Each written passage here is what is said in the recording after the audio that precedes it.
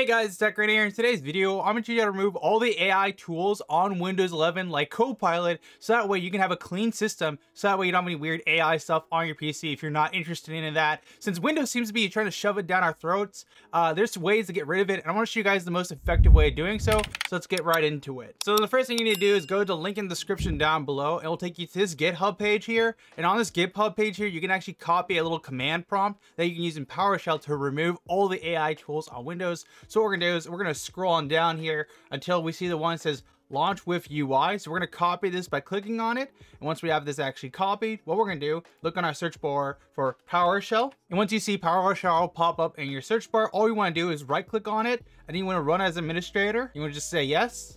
And now all we want to do with the command we just copied is Control V from our keyboard, and we want to click enter while we run this. So this is going to run a little command to actually show which things you want disabled, from registry keys to prevent the AI, to remove Copilot. This will pretty much just remove every AI tool on your computer that Windows has force installed. And then if we want to back it up, so maybe we want to revert our mode or something like that, we can do so. But honestly, I don't think anyone cares for this kind of stuff. So once you have all you want, when run disabled, you can just click apply.